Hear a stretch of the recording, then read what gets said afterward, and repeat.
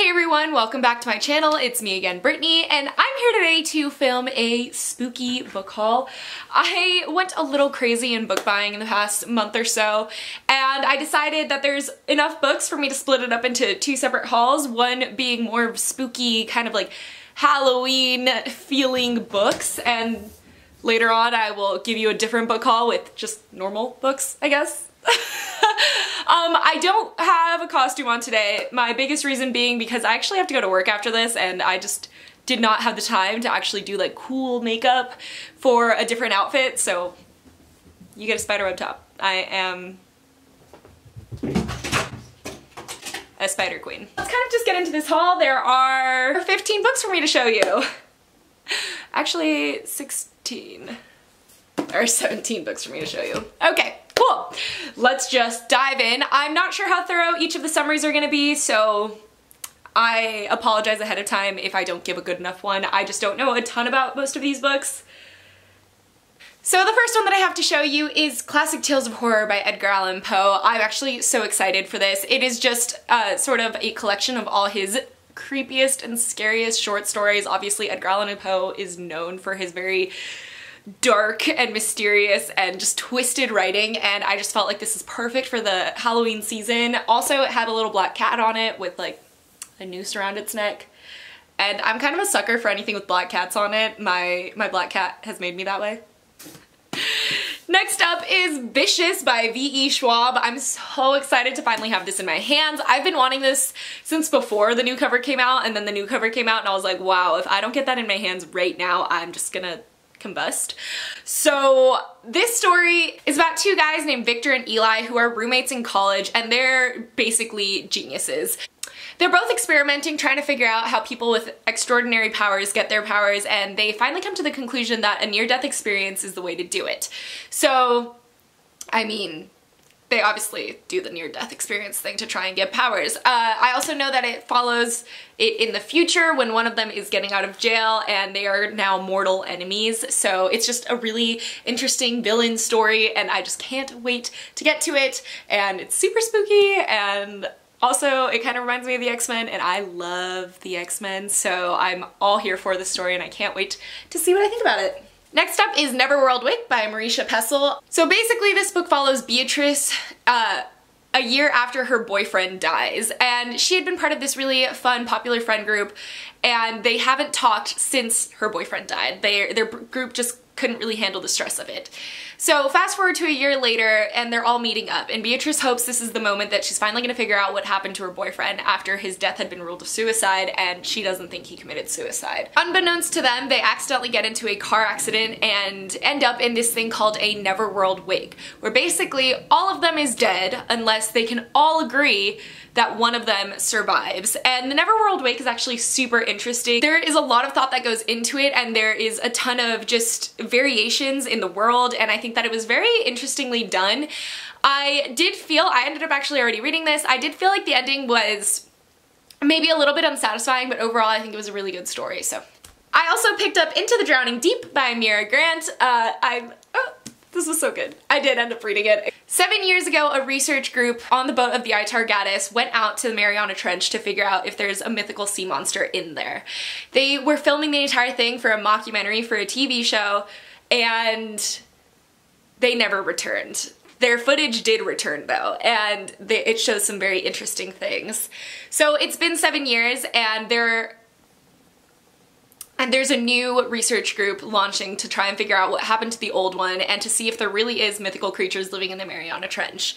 It's super spooky, super fantastically written. It is so scientific in nature, and I just really enjoyed it. I'm not like the biggest science nerd or anything like that, but I just really enjoyed all the science, and it is sort of like in the near future, so there are some scientific advancements that obviously we don't have yet, and I thought it was a really nice addition to the story.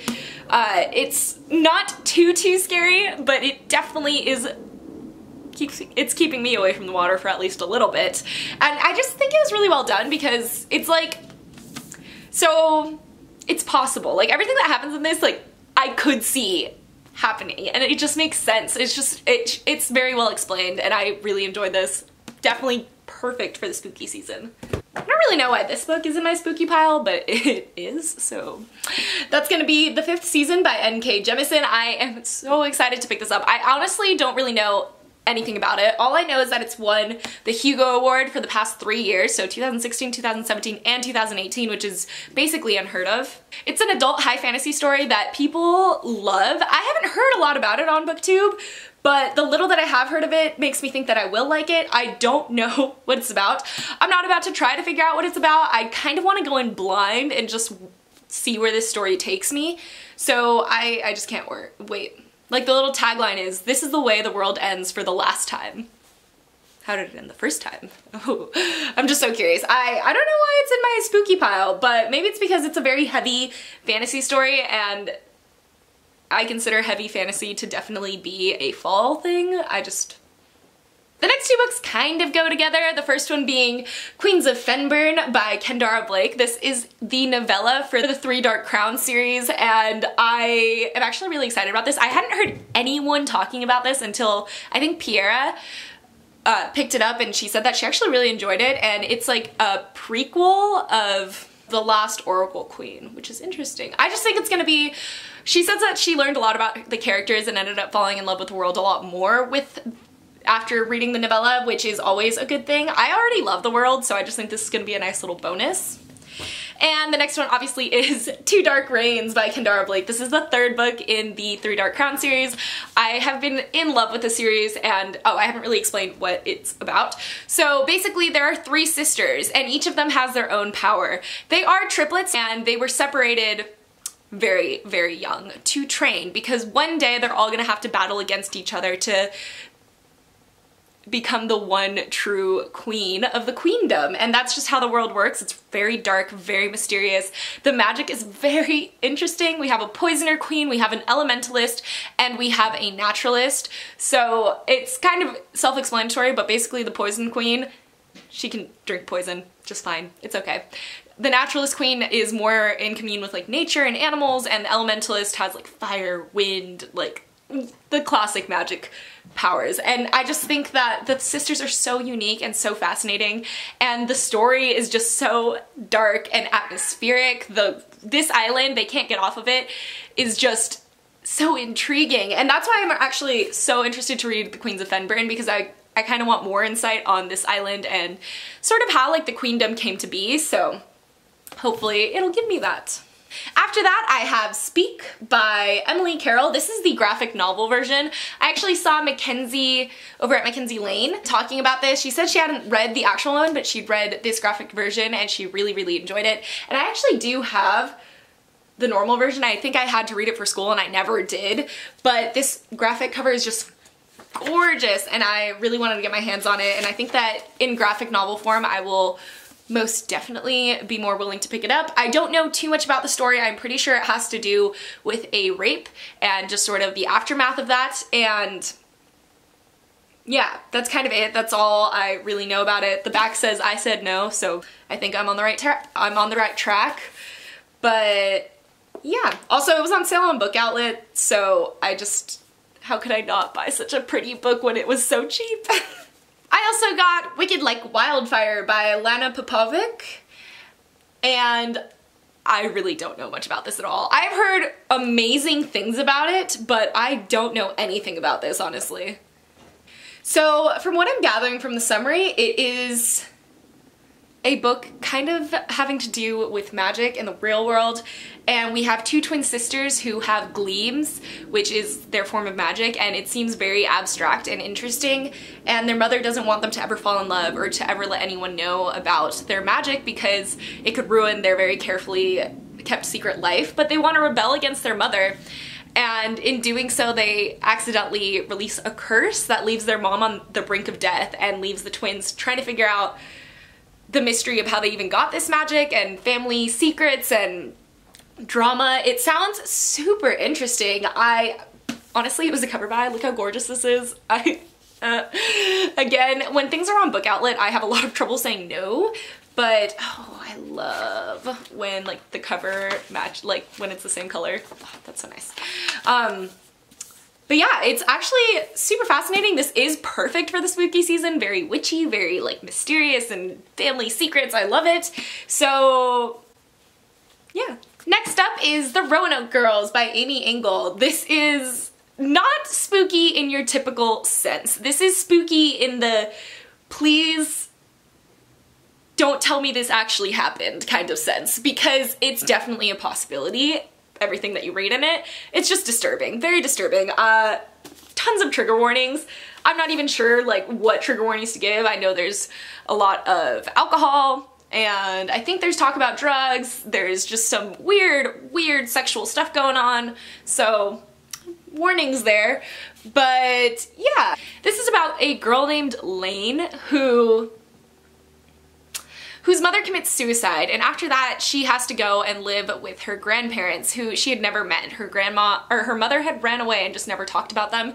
So she goes to live with her grandparents and everything seems perfectly normal and happy, and she has a cousin named Allegra and they're having fun and everything, but she discovers this awful family secret a few months into living there and runs away. She leaves it all behind.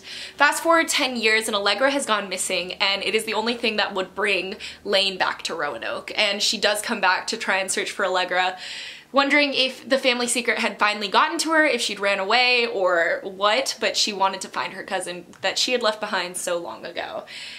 It was a fantastic book. I've already finished this. I really enjoyed it. Very disturbing though, so spooky in the please tell me this doesn't happen kind of way, but you know, it probably does. After that I have Mirage by Samaya Dodd. I don't know too much about this story. I know it's a very interesting sort of fantasy story where a girl looks very similar to the princess of the kingdom, and therefore she is taken back to the castle to sort of masquerade as the princess when she's out in public, because the princess is hated. She's very mean and people don't like her, so they use this girl as her decoy.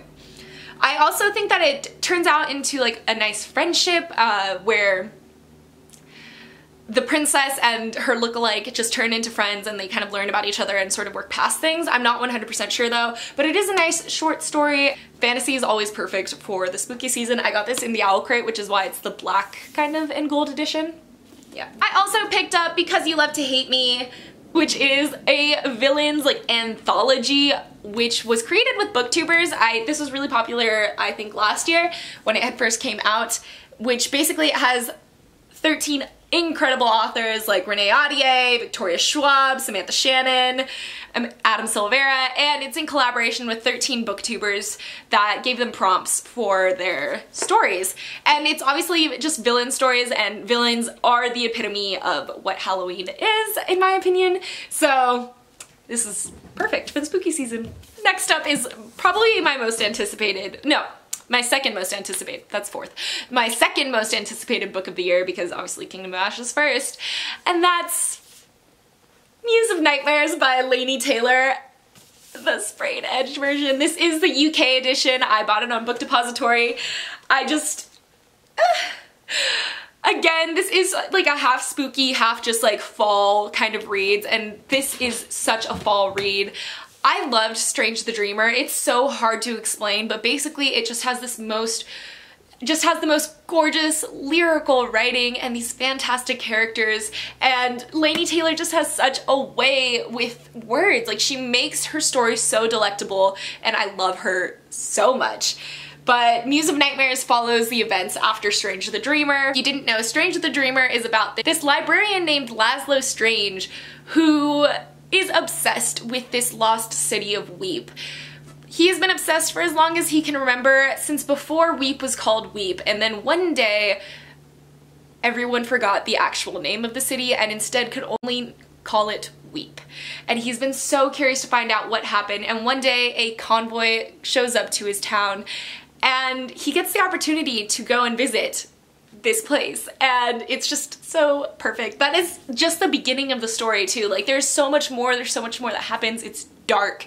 It's fantastic. So I'm really excited to get into Muse of Nightmares.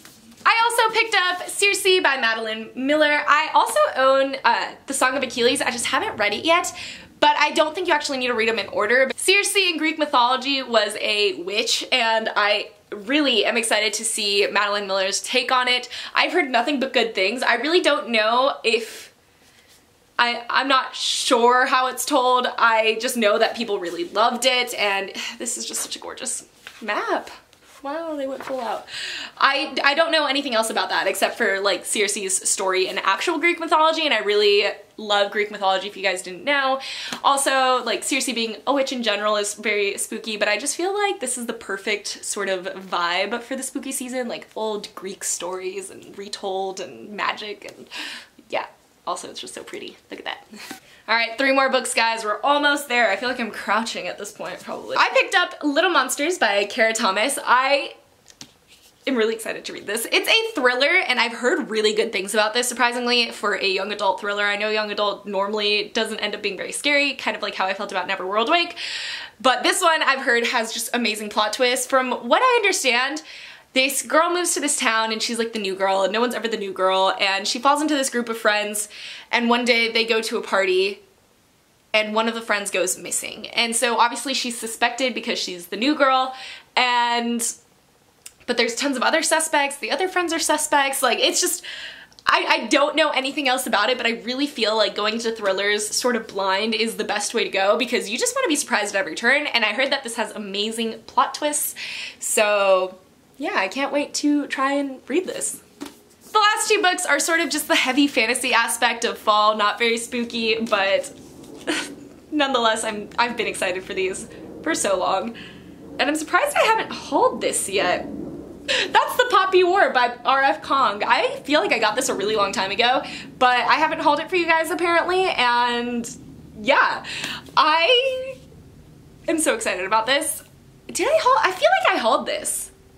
Alright, well if I hauled it, forgive me, but if not, here's The Poppy War. I bought this. I'm really excited about it. It's an adult fantasy story. It follows this girl named Rin who is sort of poor, and when her family decides that they're gonna sell her off for marriage to make money, she decides that she's gonna actually take a test to see if she can make it into the academy, and she scores ridiculously high. I think she scores the highest out of anyone in the class, and everyone just doesn't feel like she belongs there. It's very discriminatory against her because she has darker skin than all her other classmates. She has a very different background, and they just don't believe that she could possibly have been that smart.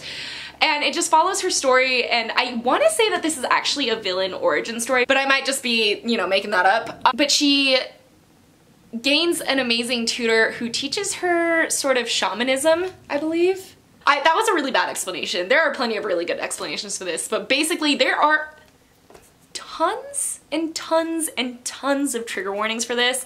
I've heard it's insanely graphic. Personally, I've never really had a problem with graphic content. I don't know, I guess I was exposed to it very young. I always watch very graphic movies, but I also have heard that there's plenty of other trigger warnings against like sexual assault and just all. If you have any fears going into books ever, I would definitely look up the charge for this. I know that Piera said that she's normally fine with graphic content and this made her really cringe at times, so I'm very interested to see how I feel about it.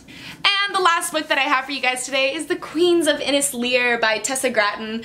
I've been very back and forth on whether I should buy this. I feel like half the reviews I've seen on it have been amazing, half of them have been not that amazing. But, so The Queens of Innis Lear is based off of a Shakespearean play. I believe it's called King Lear, and it's her own twist on it. There are 3 princesses, so 3 daughters, 1 crown, all out war. Because that's really all I knew about it, was that it's based off of the Shakespearean play and that there's 3 princesses. So Gala, ruthless commander; Reagan, master manipulator; Elia, star-blessed priest. An island at risk and an empire poised for ruin, the line of Lear will be soaked in blood. So I've heard like half really amazing things about this, that people really liked her take on it, that it was a very like intense fantasy story. I've heard though that it can drag. It is obviously a very big book, and some people said that it didn't need to be that big. I am excited to see where I lie on it. I obviously really love fantasy, and I've always really liked Shakespeare as well, so I can't wait to see how I feel about this. Whew! Alright, that's my book haul for you guys today. I hope you enjoyed. I know it was lengthy. that's really, yeah, that's my thoughts on it. Let me know down below if you read any of these books or if you're excited for any of them. And yeah, I make videos Mondays, Wednesdays, and Fridays most of the time, and I will see you in my next one. Bye! Alright, how do I pick all these up for a picture? I feel like I already hauled the Poppy War. God, you guys are gonna think I'm freaking crazy for buying so many books. I swear they were all on sale. I scared Luna. My phone!